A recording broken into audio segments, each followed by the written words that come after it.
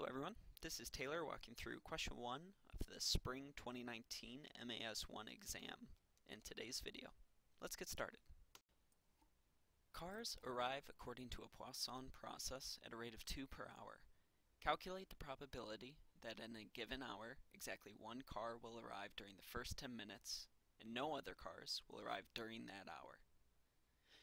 So for this question, something that should pop out to you right away is that the given for this distribution is in a rate of per hour, whereas the second part of this question is looking at things in terms of minutes. So just automatically thinking that you will be doing conversions, so keep that in mind.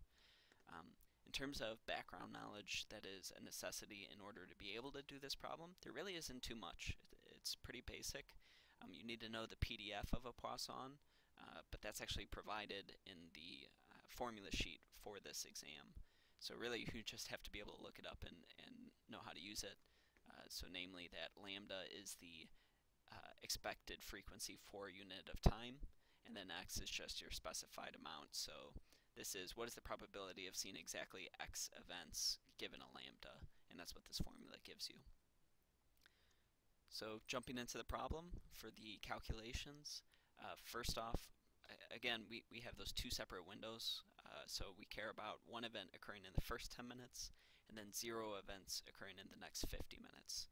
So we have to get their corresponding lambdas, that average frequency for the specified unit of time.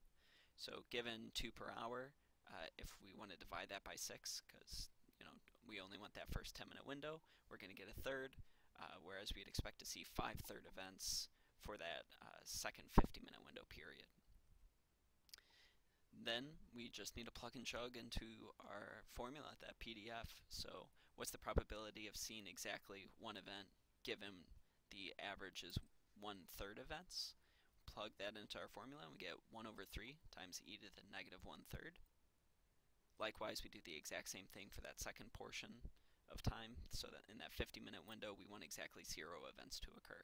So we get our probability being e to the negative 5/3. The last step is just to recognize that these are independent random samples. So since they're time windows, that first 10 minutes and the next 50 minutes are completely disjoint.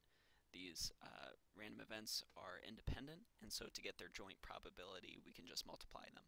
So that's just multiplying the two results of those two separate plug and chugs, and their product gives us 4.5%. Scrolling back up, we see 4.5 falls in that range provided by B, so our final solution is B. So that concludes today's video. Thank you for watching, and please consider subscribing if you find these videos helpful. Have a good one. Thanks. Bye.